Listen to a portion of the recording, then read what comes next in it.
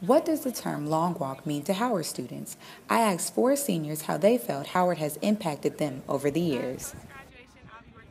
Hey, so Howard has impacted me in a great deal. So basically it's just taught me like really to work hard for what I want and just keep pushing no matter what. Don't take no for an answer and just keep pushing through because it only gets better from here.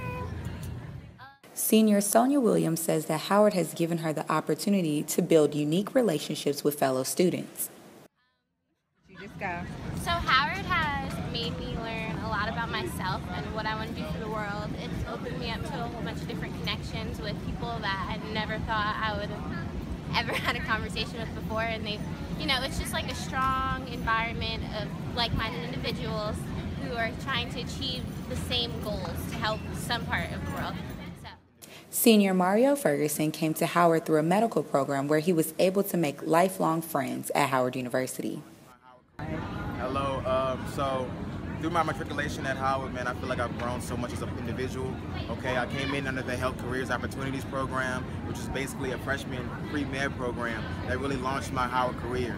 Okay, and so during that, I met two of my best friends at Howard University, and they really supported me in my drive, in my ambition, you know what I'm saying? Through all my classes, studying together late nights, they were really my support group, so I feel like that was the biggest thing. Some students, like Samaya Hoyle, already has a job offer after graduation. California. Post-graduation, I'll be working with Accenture, the consulting firm in Atlanta, Georgia. Howard has provided me with so much opportunity, so many great friends, and just a lifetime of memories that I'm very excited and proud to have.